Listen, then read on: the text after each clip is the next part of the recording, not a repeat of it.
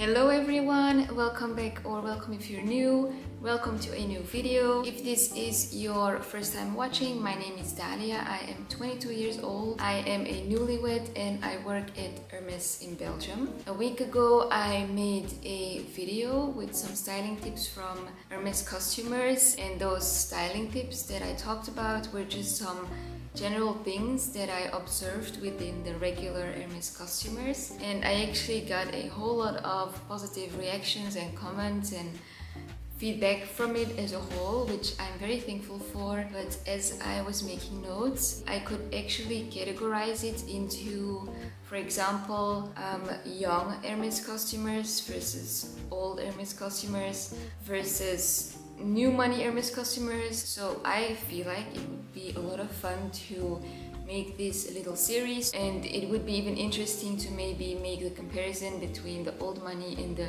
new money type of customers. So if you are interested in this kind of content, make sure to subscribe. And just like last time, before we dive into it, a quick disclaimer. So I work at the Hermès boutique at the coast in Belgium. I am very much aware of the fact that things could be different from country to country, from region to region, from culture to culture, but this is just my general opinion and observation from the location where I work. From my training, I have learned that the area where the shop is located is one of the most wealthy places in Belgium, which for me makes it fun and easy to observe and analyze. And this is by no means a guide or steps to take or steps to follow to dress a certain way, to look a certain way, to appear more expensive in some way. These are just some things that I observed and noticed and analyzed, and I just hope you find these things interesting and maybe get some inspiration from these. And let's dive into it. Let's get started with point number one, and that is that their watches are always super fun and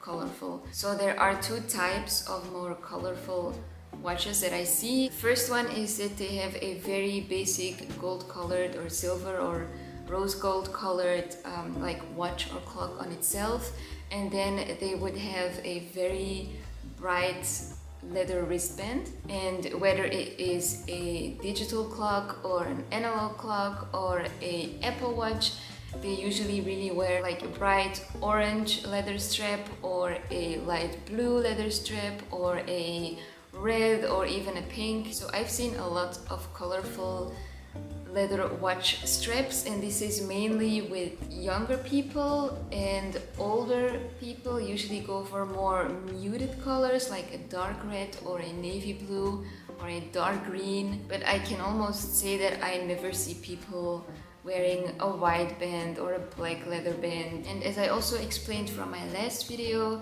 I think this is because they can afford more, so they can have different styles and different colors and different leathers and stuff for different occasions and different seasons and different times of the year. And again, if you would be like middle class or not be able to afford a lot of these things, you would rather pick a more neutral color that you can pair with everything, that is very timeless and useful for like year-round and all seasons. And the second one is where they have a very basic chain watch with a colorful dial. So I've seen a lot of Rolexes, like silver Rolexes with a green or a light blue dial, or even a hot pink one or a light pink one, or I've seen orange dials as well. And yeah, it's just another way of expressing themselves and what mood they're in and what season we're in. So the second thing that I have noticed lately, and I've noticed it because it was really in your face, but they love to wear the color combination of a bright or light blue and a very strong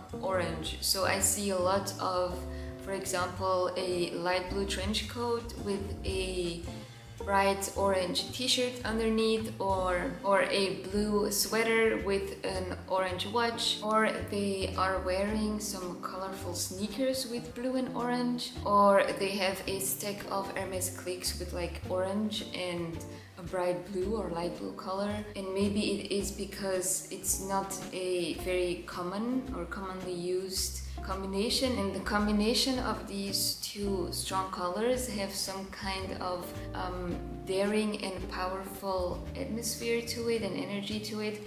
So I think that's why they like to do it, because they can, and they like to be unpredictable and come across very confident and powerful in some way. So the third thing I want to talk about is something I believe we can all learn from as women. I have noticed that every time they wear heels, that they usually have two things in common. But so the first thing they have in common is that it's never a high heel, but rather a very low kitten heel or like a medium kind of heel. And the second thing the heels they wear always have in common is that they never cut off the leg. So the shoes either have an ankle strap, but they are a more nude color that is close to their skin tone, or it is a black or white or a more contrasting color, but then it has no ankle strap, which makes it look more like a mule or a pump.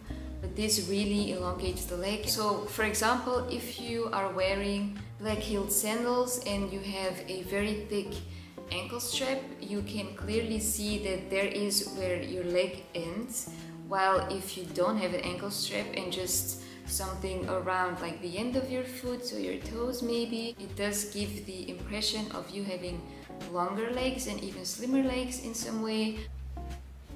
And then the fifth and last thing that I noticed and want to talk about is that they usually don't match the brands of their accessories. So for example, they could wear 10 Hermès orange sandals with a Chanel classic flap, or they could wear a Fendi baguette shoulder bag with some Chanel dad sandals, or they would wear Loro Piana shoes with a Birkin bag. So they usually don't match their brands, and even if they do, they make sure that it's not from the same line or the same collection. For example, they usually, and I know that we do see this a lot on social media, so they usually don't wear a pink Kelly bag with silver hardware, with a pink Kelly belt with silver hardware, or they would not wear a black Chanel classic flap with the padded black Chanel dad sandals, if you know what I mean, because it is too matchy. And I always see this as, so for example,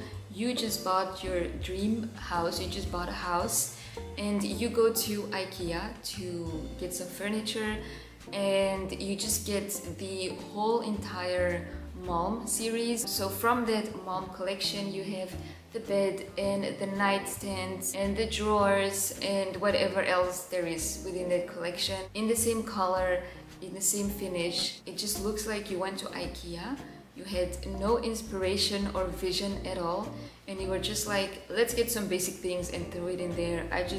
I don't really care. And I think if you continue that line within fashion, if you would wear the whole entire Kelly collection, for example, so if you'd wear a Kelly bag with a Kelly belt, and then like the double Kelly bracelet, and then I can't remember the name, but those loafer mules from Hermès with also like the Kelly clasp on it, and all in the same color and the same leather and the same finish, it would just look like you don't have a distinguished style, and you're not able to pick your own things and combine them together, but you would rather just get whatever matches within the same collection and the same colors and the same finishes and the same leathers used. It comes across in a way that you are not very stylish or capable to make your own decisions and combinations, if you understand what I mean. And in some way it could also come across as if you are a very big fan. And I do, however, notice that within the new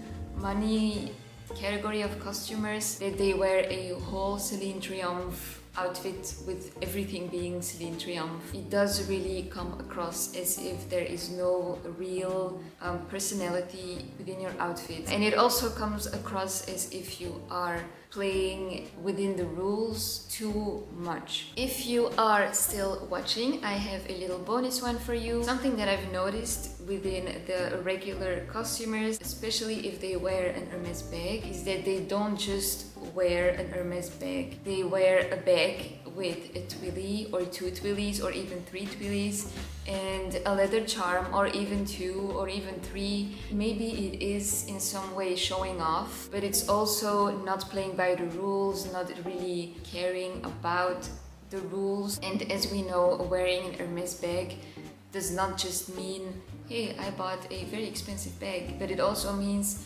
hey, I bought a very expensive bag and I played the game and I waited for a long time probably. So adding little things on top of that, knowing that a twilly costs around 180 and a rodeo charm is around 300 or 400, I believe, makes you also able to say, hey, I bought an expensive bag, I waited for a long time, I was on the wish list and got contacted, I played the game and probably overspent on a lot of other things before I was offered a bag, and I even spiced up my bag with a whole lot of other expensive accessories. Just something that I've noticed, something that I think is fun, and I would love to get myself a rodeo charm in different colors. I would love a tan one and a black one and a green one. I really love them and I love the combinations that they make with the colors. So yeah, we just arrived at the end of the video. I would love to thank you for watching, and if you did like it, don't forget to show your support, and if you would like to see more of this type of content,